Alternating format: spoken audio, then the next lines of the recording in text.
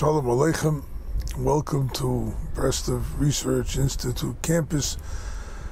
This week is Chol HaMoed Sukkot, and it's a short week, so we'll give you only a brief talk about Chol HaMoed. Rebbe Noson has the most interesting approach.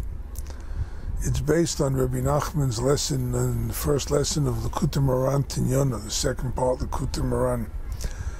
Rebbe Nachman there speaks that a person, in order to be able to earn control of his goal, he has to learn to have power over, authority over the angels. Wow. That's a tall order. To have control over angels.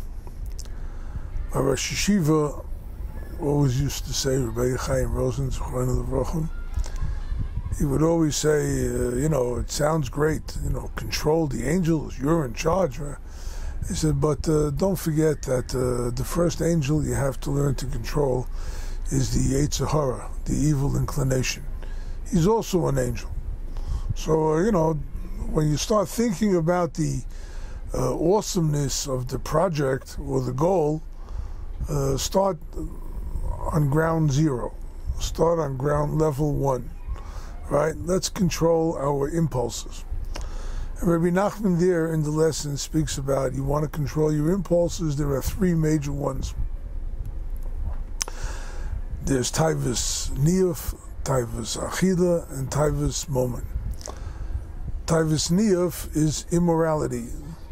To be able to control your sexual lust and whatnot. That's one taiva. Second taiva, or desire, lust, is for food. And the third is for money, avarice. Gluttony and avarice. Immorality, gluttony, and avarice.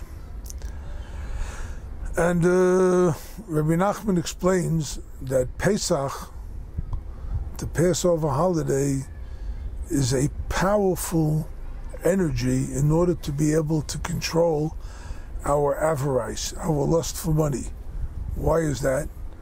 Because the Jews, when they were in Egypt, and Hashem told them, you're going to leave with great wealth, right?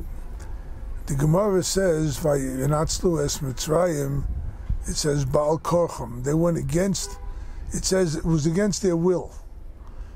Logically, the verse means that they went against the will of the Egyptians. They took all their money. No. The Gemara says they went against their own will. They didn't want to take the money. You were enslaved for so many years. You're given a chance at riches and wealth and freedom now. I said, the freedom I'll take, the wealth I'm not interested in. Why is that? The energy of Pesach helps us control the lust for money, avarice.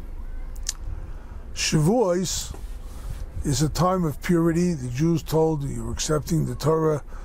Be careful, do not stay with your wives during this time. Assume, to accept the Torah, you have to assume a level of purity. And Sukkot is meant a time when people, when people will go out to their fields and gather in the harvest and set up all their crops in silos and treasuries and whatnot, in order to be able to preserve the food and whatnot. Sukkot is called Chag HaOsif, the holiday of gathering. So this gathering means we gather in our lust for food, gluttony. We control it. Reb Noson points out a beautiful, very interesting idea. Pesach and Sukkot have Chol HaMoed. Shavuot not. Why is that?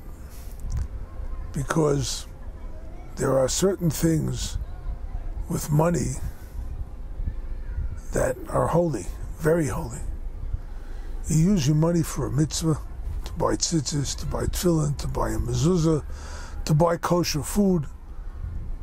That's like a yontif. It's sanctified, right?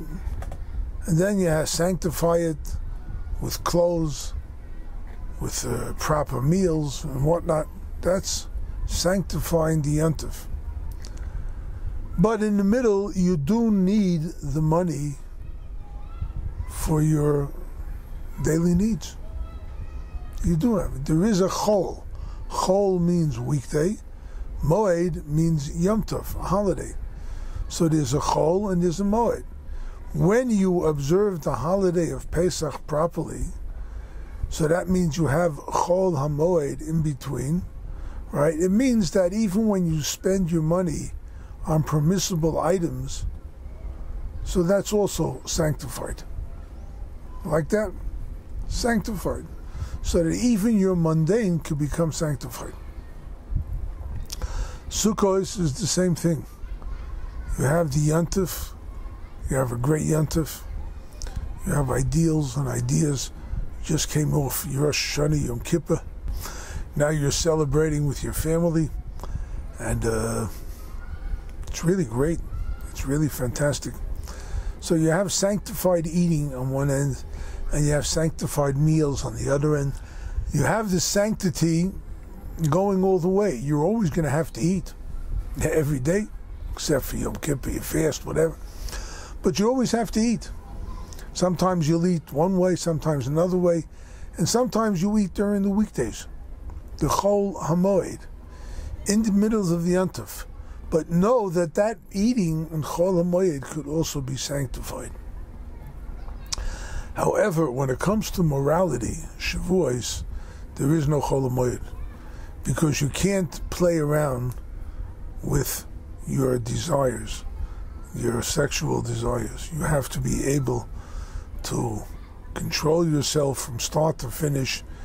There's no chol, something that can come in. You can do what you want. Yes, it's a Gemara in the Durham. The Gemara says you can do whatever you want, whichever way you want to do it. But you have to know that the act itself is a very sanctified act. And there is no room for a chol, for playing in between. Anyway, that's the idea. The message of Chol HaMoed is that even your mundane things could become sanctified. And may Hashem help us that we learn to focus on Chol HaMoed. We learn to focus on Chol and the Moed. So know that everything that we do could be sanctified, even a simple mundane act.